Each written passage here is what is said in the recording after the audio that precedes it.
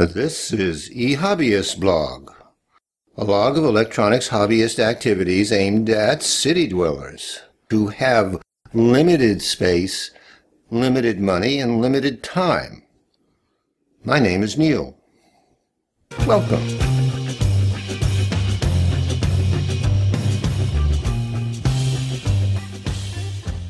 In this video, we will design a negative tracking power supply, then gather and test components to be used in a breadboarded prototype. What I have here is an ideal operational amplifier in an inverting amplifier configuration, because that was close to what I need in terms of a negative tracking power supply. It's got two inputs, a minus or inverting input, and a plus or non-inverting input, and an output. And I've diagrammed the power supply of the op-amp. The amplification of this ideal op-amp is infinity. So any signal applied to the inverting input is amplified by minus infinity, and any signal applied to the positive input is amplified by positive infinity. In addition to that, no current goes into or out of either of the inputs. Together with Kirchhoff's law, one comes to the conclusion that in this particular configuration, the output voltage indicated as minus on the extreme right is going to be equal to the negative of the input voltage indicated at the positive on the extreme left, multiplied by the feedback impedance over the input impedance, or R2 over R1. So what comes out of this configuration is an inverting amplifier. Problem with operational amplifiers and the problem with resistors and various and sundry components is they're not ideal. Let me take a look at the non-ideality of the two resistors. The output is going to be based on the ratio of R2 to R1. That ratio should be 1.00000, etc. How am I going to get that? Because I use 5% resistors. So what I'm going to do is use a trimmer. Another problem with non-ideality of the op-amp is the notion that no current goes into or out of any of the inputs of the op-amp. In fact, current does come in and go out, although it's relatively small. That current can be expressed as differential voltage depending on the impedances.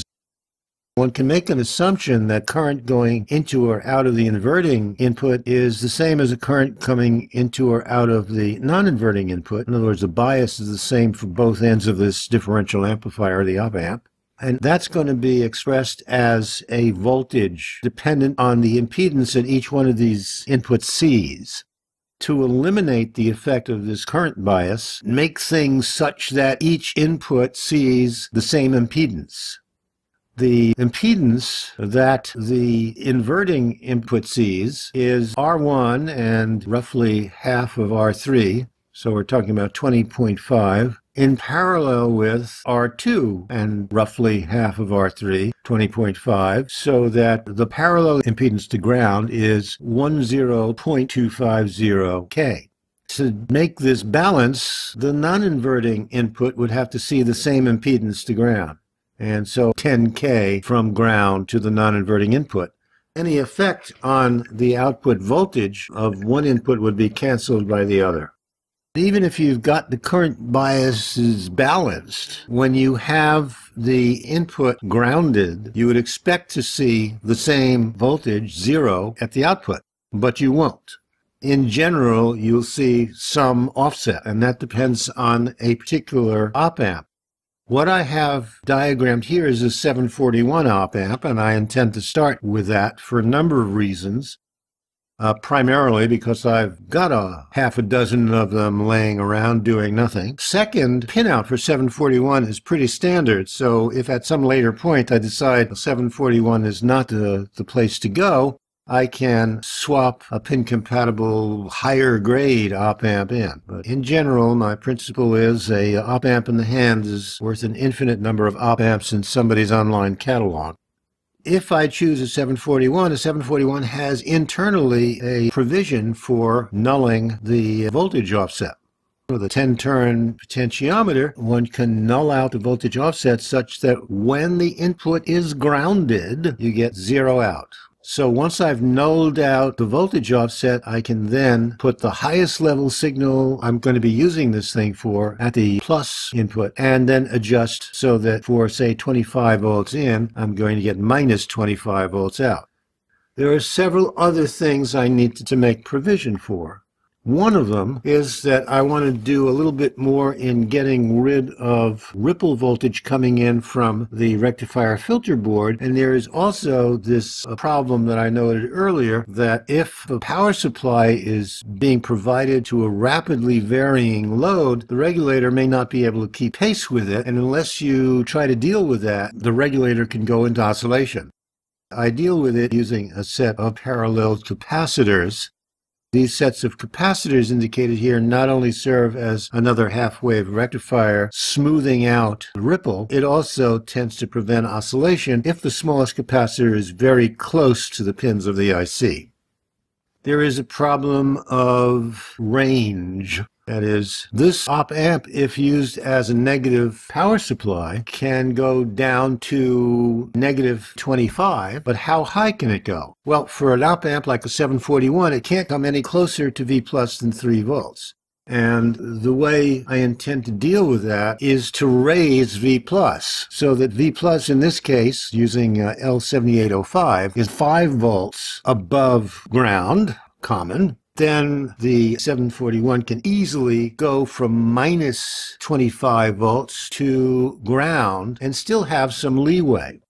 Next, I want to be able to smooth out the output of the 741 so that for very high frequency variations in load, I'm still going to have a relatively steady output voltage. Even though the 741 can't respond to 100 megahertz square wave output load, the capacitors might be enough to smooth the output sufficiently. And once I stuff capacitors on the output, I want to have a leading resistor to facilitate adjustment. So that's what C8, 9, and 10 is about, and what R6 is about.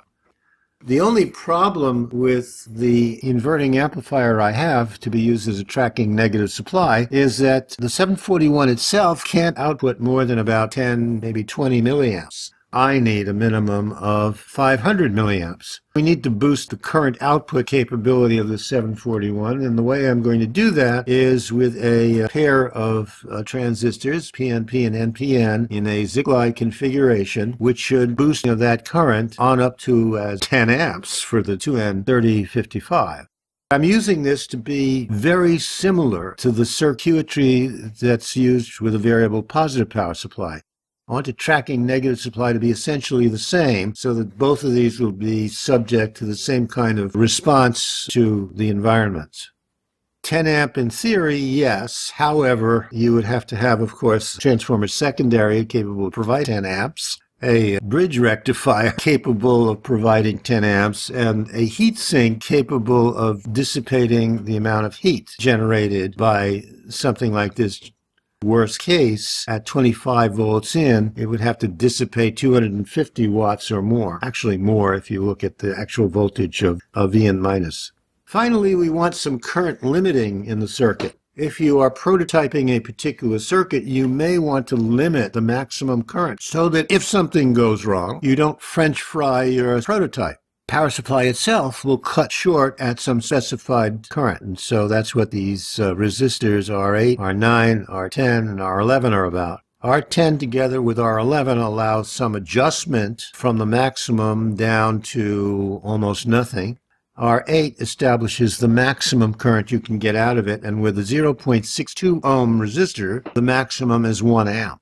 When I breadboarded the associated positive supply using these same values for resistors, I found that my maximum was 0.9, and that's okay, because my original specs were for 0.5 amps, and the fact that I get 0.9 out is acceptable. Having drawn a circuit diagram, I start off by generating a list, bill of materials, and then gather all the components, hopefully not have to buy anything, and list them with their values noted.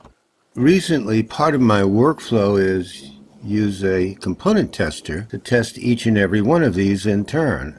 Now, some of these components need to be fairly accurate. Others, like bypass capacitors, well, plus or minus 5% or 10% is fine. Electrolytic filter capacitors, within 50% is okay with me. I'll get this tantalum capacitor. The polarity of these electrolytics needs to be observed with this particular component tester. I had these capacitors in my bins marked at 35 volts and very small.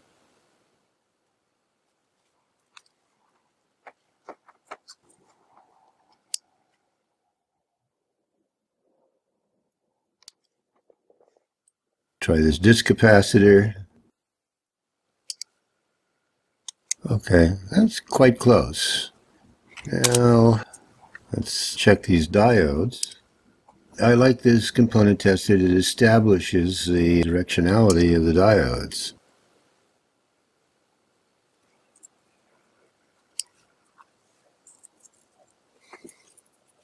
Now we'll start testing some of these resistors. These are the input and feedback resistors that should be reasonably accurate. At 20K, there's 20.11, and the second one is 29. No good. Let me just mark that as something that I need to follow up on, and now test the pots. One of these potentiometers is going to be used to trim the input and feedback resistor, and the second pot is going to be used to null out voltage offset.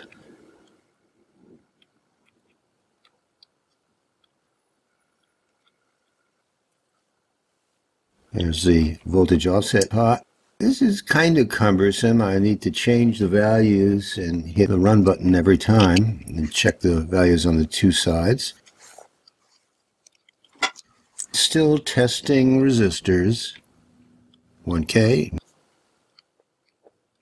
996 ohms is good enough for me.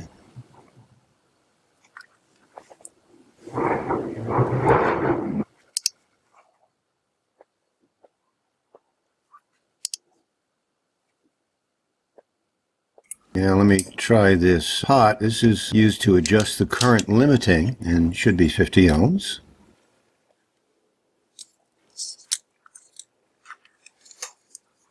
And component tester says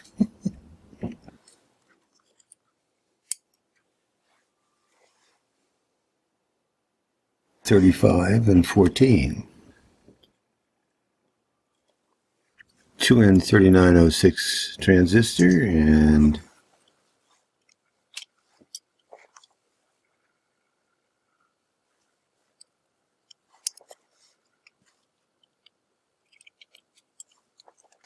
now the power transistor 2N30, actually it's an MJE3055, equivalent to a 2N355. The beta on this is 17. Beta on the other one was close to 200, the 2N2209. And when in a Zikli configuration, there's one multiplied by the other, as I understand it. So we have the component. In this video, I drew a circuit diagram for a negative tracking power supply, and I rounded up and tested the components needed to build it. In the next video, we will start work breadboarding and testing the circuit. If you like this video and the idea of the channel, click on the YouTube thumbs up icon. If you want to be notified as to when the next video is available, click on the YouTube subscribe button. If you want to suggest future directions or topics, make corrections to published videos, or voice your opinion on related matters, then leave a YouTube comment. If you want to see supplementary material that cannot be easily presented in video form, such as high-res graphics, files in different formats, lists of references, go to the corresponding website. Until the next time, good day.